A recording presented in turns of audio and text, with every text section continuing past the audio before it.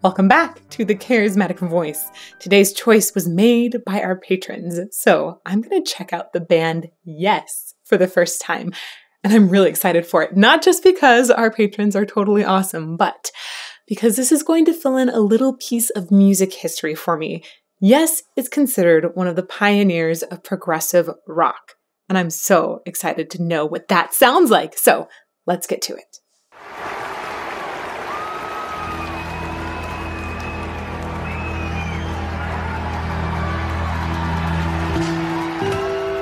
Ooh, yeah.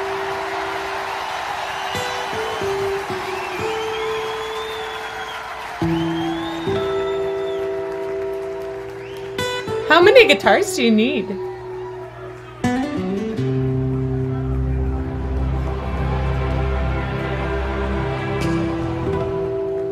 That's pretty.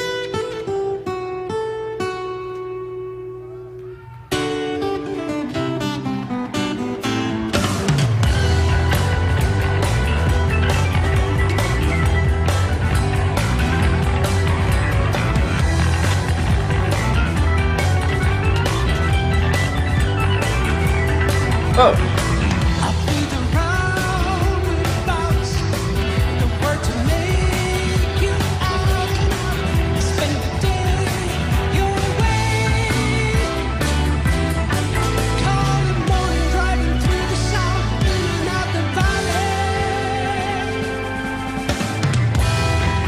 Wow. This is so energized. It's funky. There's a ton that's going on. There's sort of this smoothness, yet some underlying strength in his voice at the same time. We're going to go back to the beginning. Ooh. I feel like this is going to go somewhere really awesome.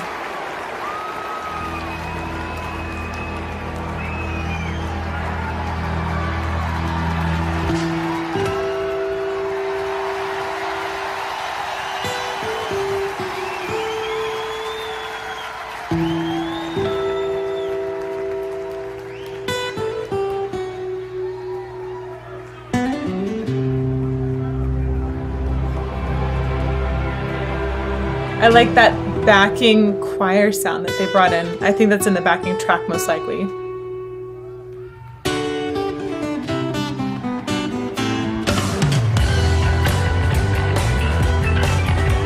Dang, that bass line. It's got some slap.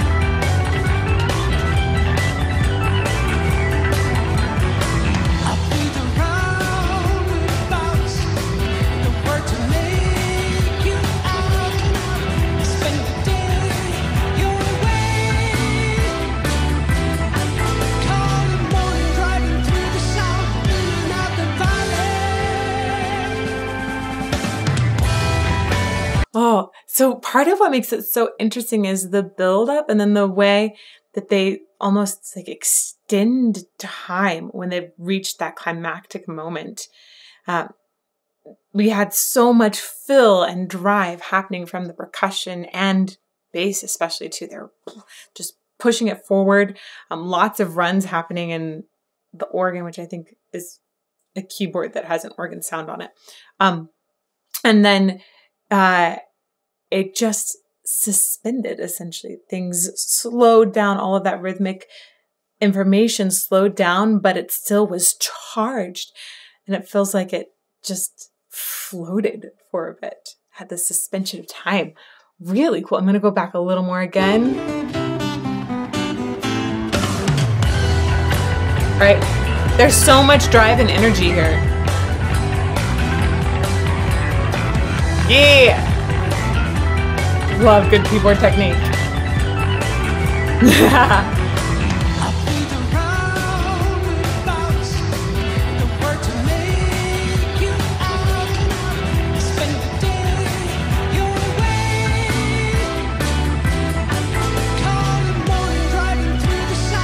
So right here is where things slow down. Actually, you still have the keyboard running in the background, but the bass and the percussion slow down and just are coming in only on major beats.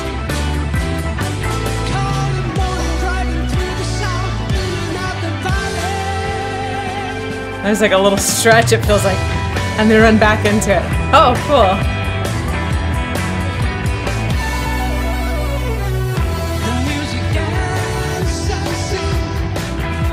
Dude, okay. I know I asked how many guitars do you need, but I should also mention, like, whoa, so many keyboards. He's probably got a ton, well, synthesizers, honestly. Looks like he's got a bunch of really cool sounds just surrounding him. Like, take your pick. That's awesome. Wow. Wow. Oh my gosh. I wonder what his office looks like. Like, does he just wheel a chair in and have normally, you know, stacks of keyboards? Like, are there 9 keyboards? Are there 15 keyboards? And what are they attached to make these sounds? Oh, that's cool.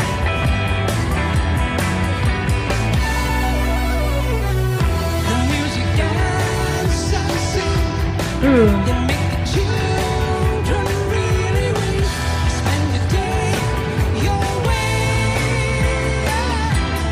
Wow.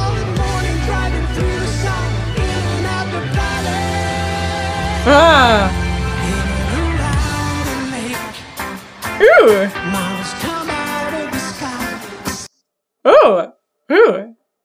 This is fun. I feel like this is taking turns and turns and turns. I don't know if it's going around as much, like a roundabout, but it feels like it's taking turns and new journeys in various directions, which is, I think, why they're considered progressive rock pioneers, right? We're taking a journey through the song. I'm going to go back a little bit more.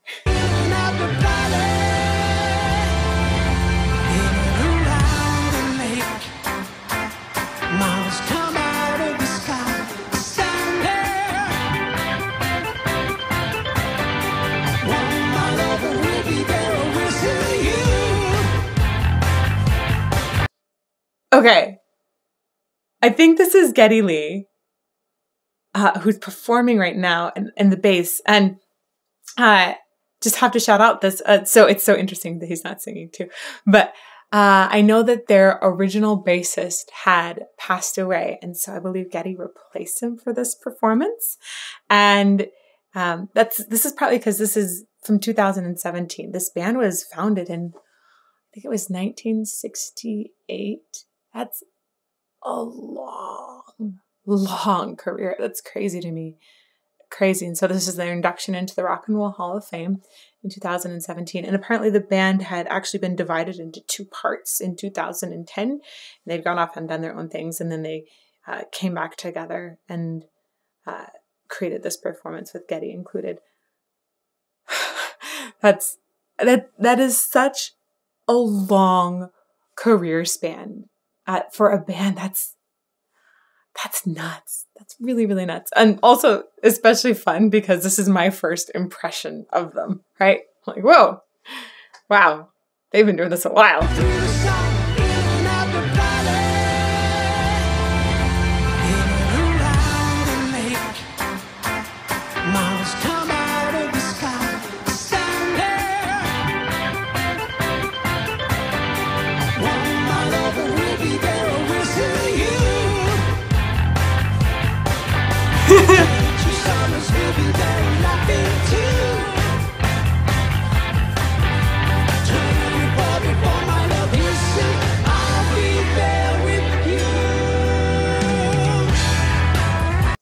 Okay, so let's talk about Jon Anderson's vocals for a little bit.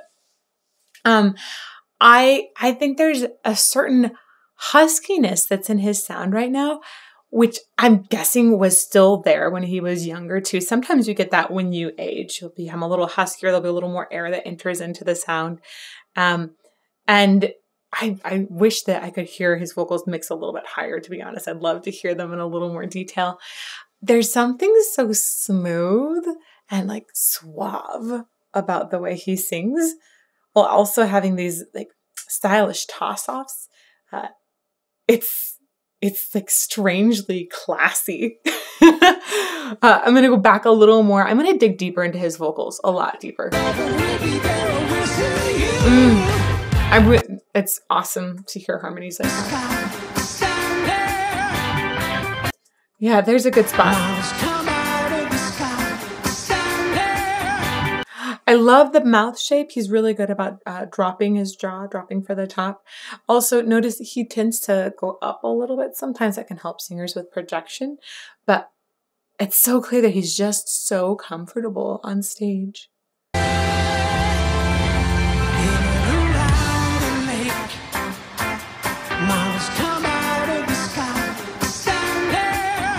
I also love the way his eyes are closed. He seems really absorbed into his story. He's like, yeah, keyboard. It's got some fun swing elements in there.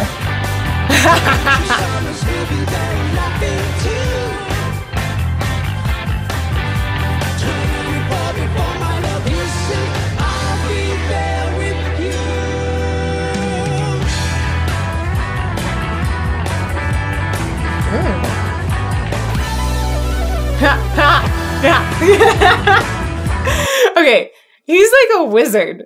What's his name? Rick Wakeman. Rick Wakeman. His hair is wizardy. His robe is wizardy. And then the way he's pulling in all these really cool keyboard and synth sounds. We had organ in there at one point. I mean, it feels like he just pulled in this new sound from outer space into their entire palette of beautiful, beautiful tones. So he's a wizard. He's a sound wizard.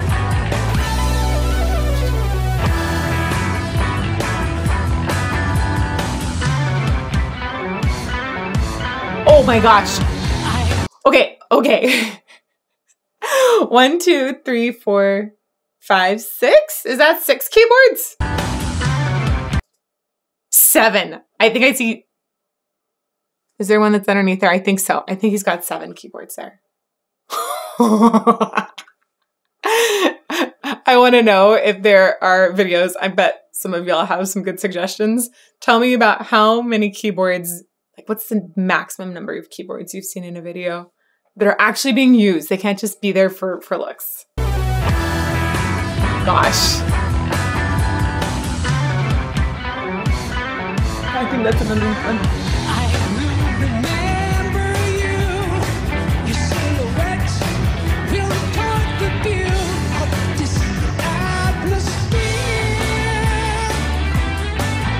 Ooh, it's the phrasing too in that vocal line.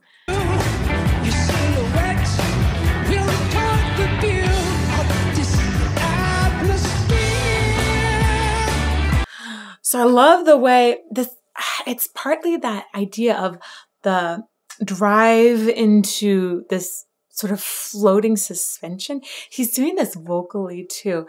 When he has a ton of rhythm in his voice, he's really using those consonants to highlight different rhythms and to give extra sort of crispness to the sound. But he's also using the consonant cutoffs and the breaths going into the next phrase to sort of hover and not let the energy drop. And that lets him soar into this longer kind of phrasing. That's awesome.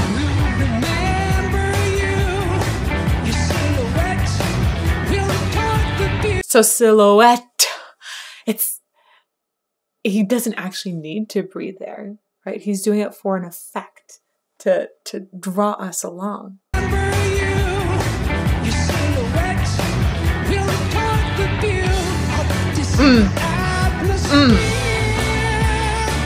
Really cool in the background too. You have these instruments not hitting the downbeat, but the beat right after. Again, sort of suspending us into the next part.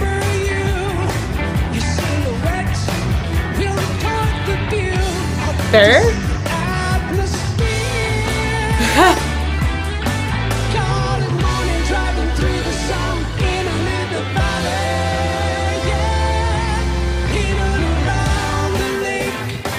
Man, he also has really got his pocket figured out, which is not surprising when you've been doing this since 1968. He's able to stay in exactly the right spot the whole time. So we don't have this feeling of being popped out into other areas of resonance of the voice. He just locks it in, is able to have so much consistency essentially in the sound as a result.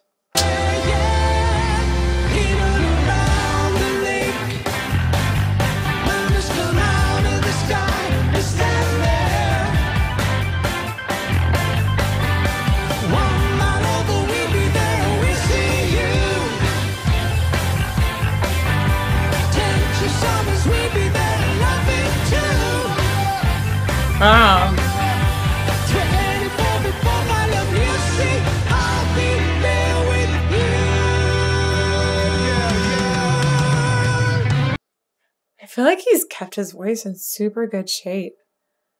Now, of course, I don't know what they sounded like when they were younger. I mean, how would I have the opportunity to listen to this band when they were younger? I don't know. Maybe somebody would have to make a suggestion in the comments and a bunch of people would have to thumbs up it. I mean, like, it's possible, wink, that would happen. But anyhow, he sounds like he's kept a lot of, like, there's a leanness to his sound still, which is really great. Sometimes when we get older, it can feel a little heavy or a little, it takes a lot more effort to create a sound, often when you have vocal aging occur. And he sounds like he's still able to keep it super breezy and easy and light, yet have that drive and focus. I think there's some very, very smart vocal aging that has happened here. Look at that smile, too.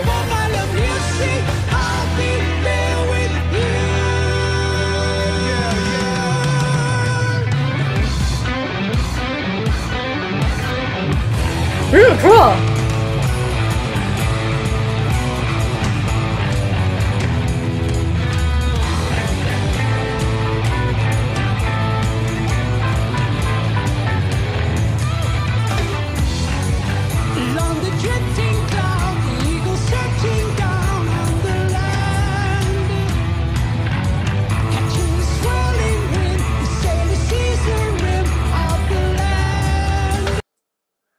This is a really fun new chapter. All right, it's totally different again. And one of the things that I'm also liking about his voice is the way he's able to execute big leaps and not make them sound big at all.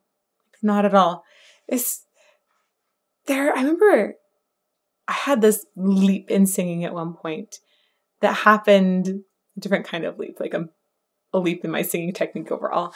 It happened when I started to understand that when I'm thinking about pitches and singing, I shouldn't be thinking about them going like this and starting to think about them going faster or slower. And that's because when your vocal folds go wacka, wacka, wacka, faster, they create a higher pitch, and slower is a lower pitch. So a lot of times, I think, especially if you've played piano or if you've been on another instrument where you can visualize a pitch as being higher, lower, sometimes that can get us bogged down in our vocal technique because we'll be thinking, oh, we have to reach for that pitch. And it's much, if you think about more of a line like this and going faster or slower, that can often help get over that reaching and sort of a mental game of, oh, I have to go higher.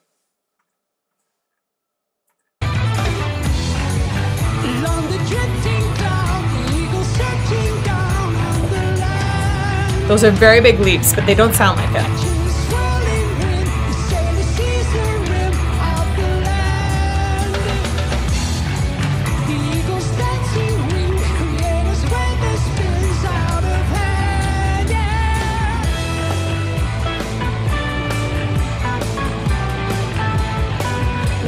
Yeah. Wizard. Gosh.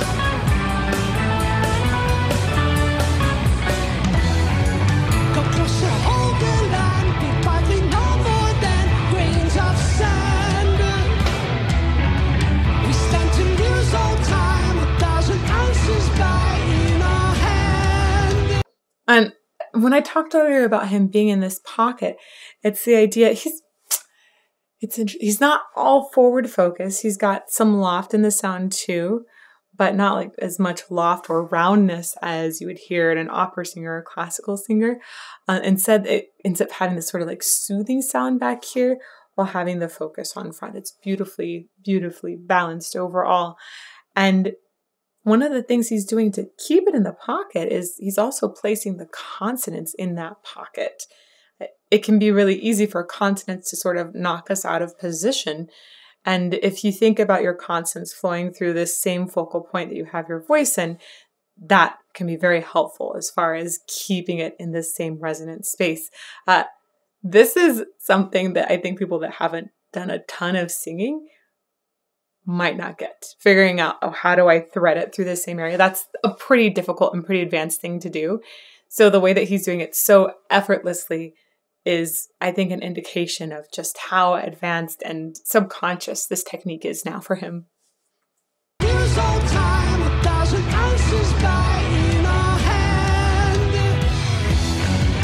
fixing your deeper fears. We stand surrounded by million years. I'll be the roundabout, the word to make you out and out. I'll be the roundabout, the word to make you out and out.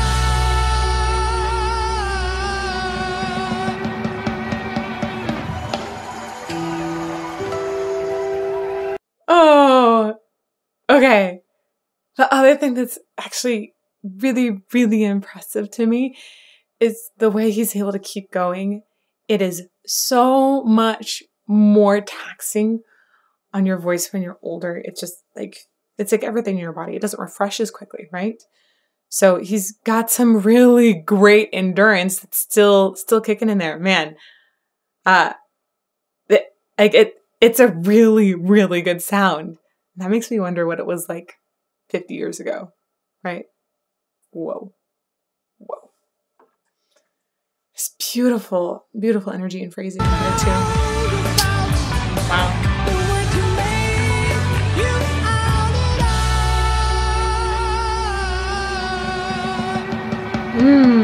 Nice use of vibrato in there too.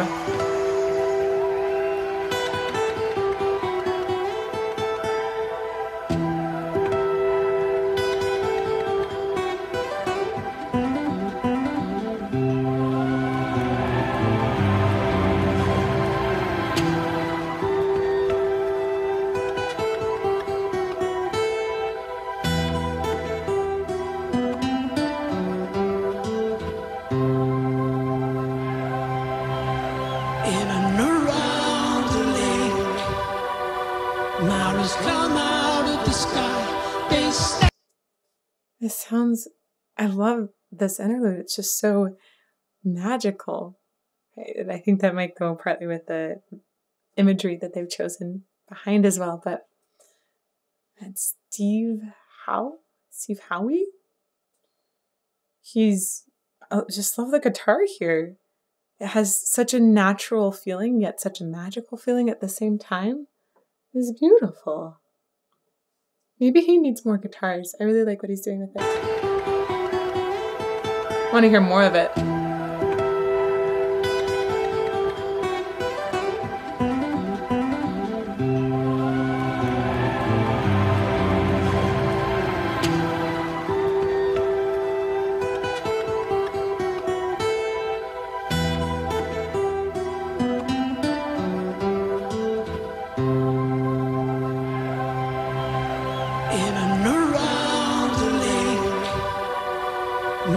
Come out of the sky, they stand there. 24 before my love, and I'll be there. Got to be there. Hey! Wow, that was a nice top extension. Oh, okay. We're going to talk about something in here. Ooh, right there. They stand there. Right there. So another thing that is difficult when you're getting older with the voice is that the vibrato tends to widen. And a lot of times you can develop a wobble. Older opera singers especially struggle against this, how to keep that vibrato pretty lean. And vibrato is one of the more difficult things to train overall. Now in this, he sings actually quite a bit without vibrato, but when he does let it enter, it's amazingly narrow.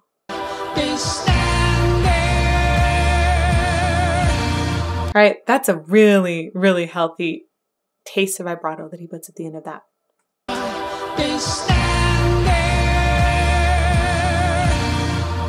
Man, I think he'd be such an interesting person to talk with about how to take care of your voice through tours and as you get older, what things need to change to just upkeep it, because this is remarkable. They stand there. 24 before my love, and I'll be there. Got to be there. Got to squealo.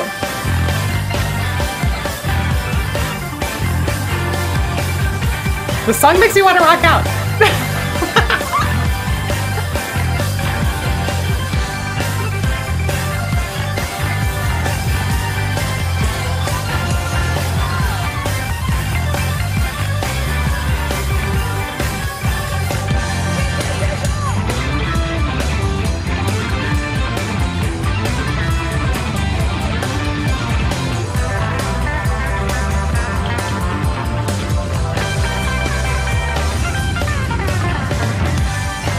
Ooh, cool. I'm loving the way that we're handing off between different instruments in here. It's so interesting. I think with progressive music, it could be easy to lose somebody. You have to take them along with you in the journey. When we hear things repeated, our brains tend to go, yeah, like I've heard that before, and they can latch onto it a little easier. With progressive music, you have to learn how to bring somebody along, even though they're not getting as much repetition in the music. And I feel that the handoffs between the instruments here are done so skillfully that it really is working. Let's go back a little bit. I appreciate that again.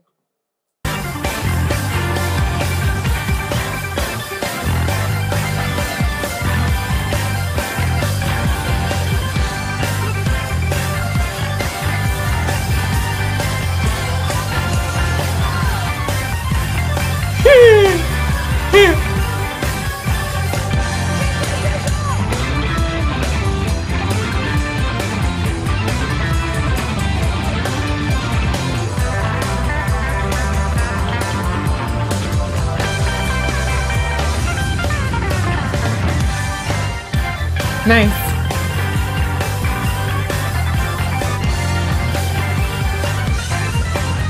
Wow. Yep, seven keyboards. Ooh, nice harmonies.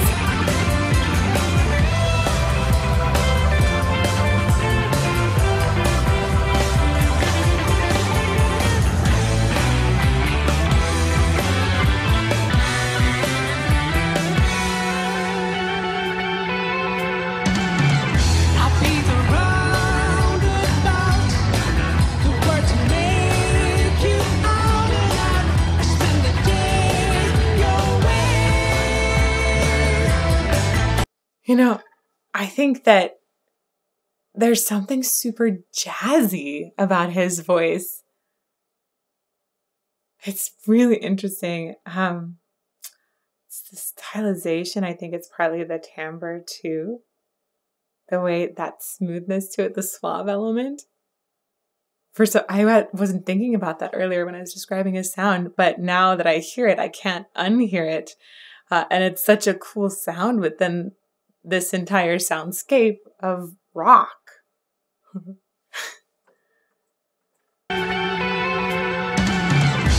be the roundabout, the word to make It's the pitch choices too that make it jazzy. spend the day your way. Calling morning, driving through the sun, even in the valley. Yeah, hidden around the lake. Others come out of the sky to stand there. It seems so effortless for him to sing up there. I was just crazy impressed.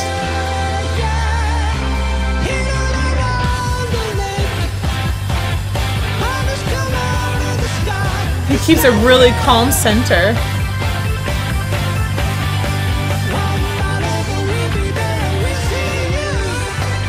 Nice.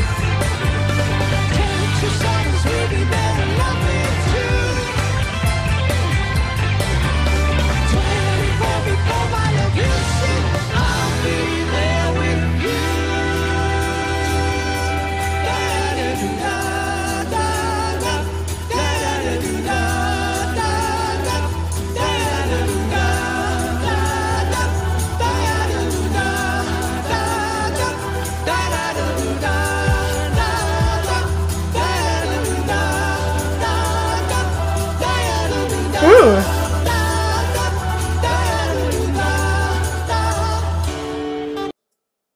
Okay, I want to go back and catch it. I was like, that part is mesmerizing. Maybe that's the round feeling, right? There's a way that this like vocal lick keeps going around and around and around. You get the feeling of going around something, which is cool. Okay, we're gonna go back to it. Oh, huh.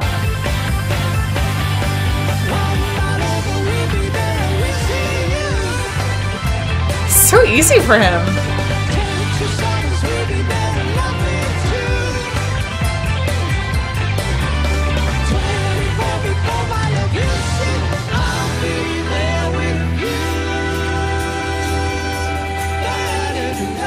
I love the overlapping. Taking us to the next chapter.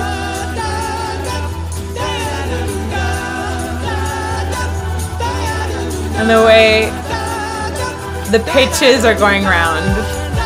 The 3-part harmony also great. And the choir background.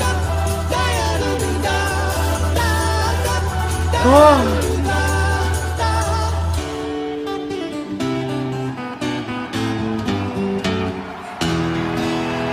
Oh, major chord to end it all. Whoa. Whoa. This feels like the beginning of something incredible. This would be such a good show opener. I love the energy of the song and the way that they're able to transport us with that energy into different chapters. Super cool. Really just cool composition overall. And then it's fascinating to hear Jon Anderson's voice. Mr. Anderson. Oh, that was later. But anyhow, it's awesome to hear his voice and how I think he's been so smart about his upkeep. Wow. Of course, I have no idea what he sounds like when he's younger. So I feel very, very impressed overall. If you want to hear some more impressive patron choices, there's a playlist over here to check out. And may you fall more in love with music every day.